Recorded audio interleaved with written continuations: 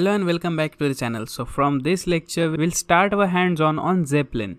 So in the previous lecture we have seen all about the introductory part of Zeppelin, where we have seen what is Zeppelin, why it is used and its basic features. So in this lecture we are going to create a Zeppelin notebook to do some analytics on top of our data. So we have the friends.csv file which contains the name, age and the number of friends that particular user has. So that data we have it on our GitHub repository. So we are going to download that data and put it on HDFS and then run our Spark code directly from the Zeppelin notebook. And you'll see the power of Zeppelin and how it makes the analytics way more interactive and in easier manner. So you don't need to set up anything because Zeppelin is already pre-configured and installed in our HDP Sandbox. So all you have to do is just kick off your HDP Sandbox and make sure all the services are running fine without any issues. So the next step would be just go to your favorite browser, and instead of localhost 8080 you have to do is localhost 9995. So this is the port for your Zeppelin notebook. So if you hit enter, and as you can see this is the home page for Zeppelin, and from here you can select your interpreter as well as create the notebooks without any configurations. So without wasting any time, just we'll create a new notebook and we'll give it as Spark-Zeppelin because we are going to run Spark code in this notebook. And the default interpreter, so as you can see, we have the Angular, JDBC, MD, shell script. So we'll select Spark 2 as the default interpreter. So we'll just create the note now, and that's it. This is how the notebook will look like. So this could be like a document. So if you have to save some notes, then you can give like $MD. So it'll act as a drop down and you can give some name to it. So we will just give like the hashtags, so 3 tags, and we'll give like this is our first notebook. And if you hit shift and enter, so as you can see, this is the title of your document, and this is how you can well document your code so that it will be easier for you or anyone else for the reference. So first step would be we have to download our friends.csv file from the GitHub repository. So for that you already know we have to use the shell commands, and you can use the shell commands from here as well. You don't need to go to the putty to execute shell commands. So all you have to do is to let Zeppelin know that you are running shell commands, just give like % and give like sh. That's it. And from the next line you can execute your common shell script commands.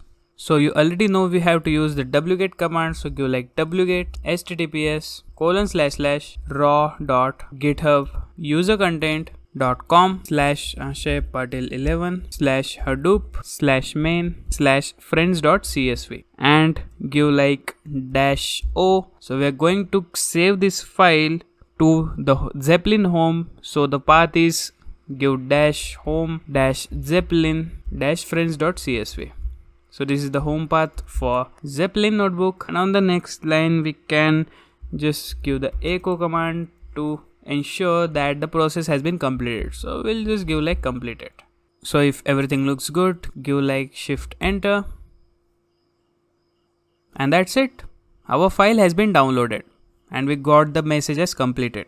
So the next step would be we have to make a directory in our HDFS and put this file from the Zeppelin home to the HDFS by using the put command or copy from local command, whatever it is. So the first step would be we have to make the directory in HDFS. So all you have to do is Hadoop fs and give like mkdir, and we'll give the temp / and we'll create a directory as Zeppelin_Spark. So we'll be using this to put our friends.csv file which you have downloaded in the Zeppelin home. And on the next line we have to copy that file from the Zeppelin to this Zeppelin_Spark which is on HDFS. So all you have to do is Hadoop fs-put command, and we are going to copy it from home Zeppelin/friends.csv and give like temp-zeppelin_spark /friends.csv. That's it. If everything looks good, give shift enter. So this will take some time as it is communicating with our Hadoop cluster, and that's it. our file has been copied to the HDFS now. All we can do is we'll start the Spark code to do some analytics on top of this friends.csv. So let me show you how this file looks like. So this is our friends.csv file which we have just downloaded from the GitHub repository. So it has the user ID, then the username, then we have the age of that user and the number of friends that user have.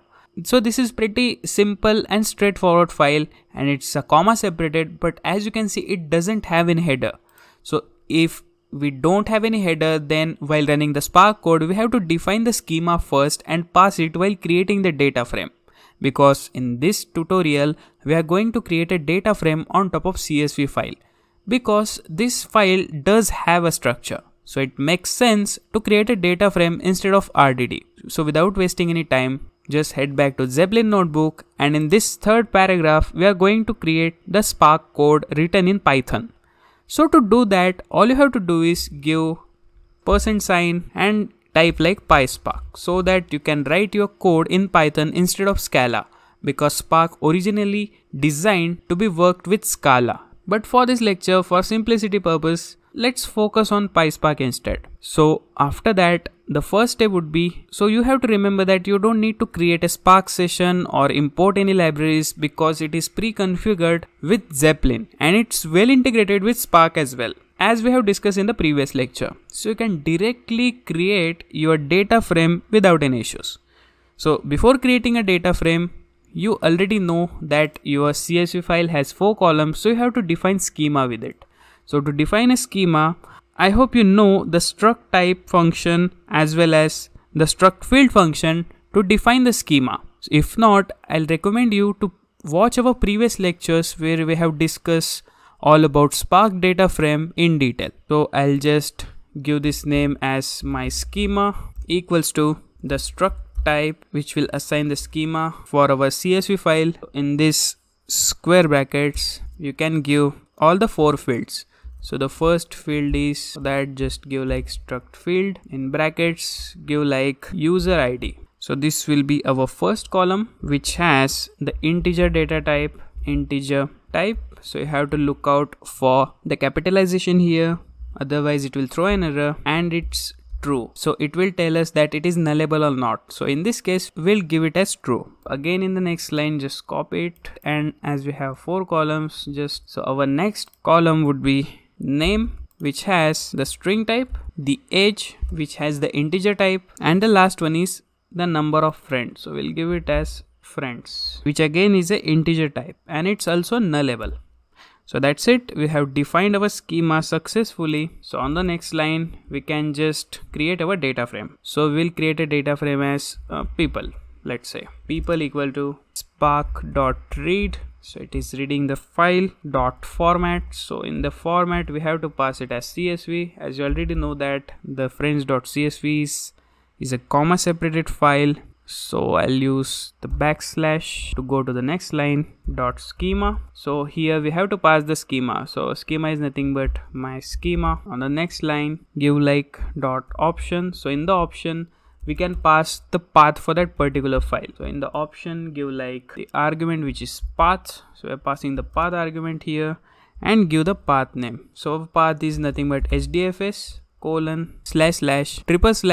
and the path for our HDFS file, which is nothing but temp / Zeppelin Spark Zeppelin_Spark / friends.csv. So this is our file, and the last one is load. So we'll give like dot load. So it will load that file and create a data frame named people on top of it. So once we got the data frame, we can just print its schema to get the metadata of our data frame. So we'll just give like people dot print schema. So S is capital. So this will give the metadata of our data frame. Then on the next line we can give some transformation to this file. So let's say we have the output data frame, which will be equal to people dot select. So we are selecting particular columns from this data frame.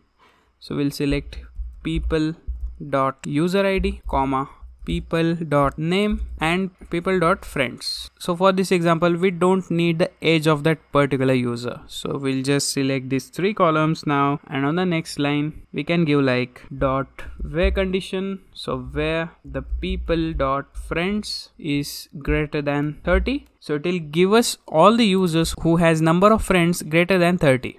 And we'll also give the dot order by to sort the data as needed. So we'll order by on people.friends. So this is our output data frame. So what we can do is we can also use Spark SQL on top of this data frame to let you know the possibility of Zeppelin notebook.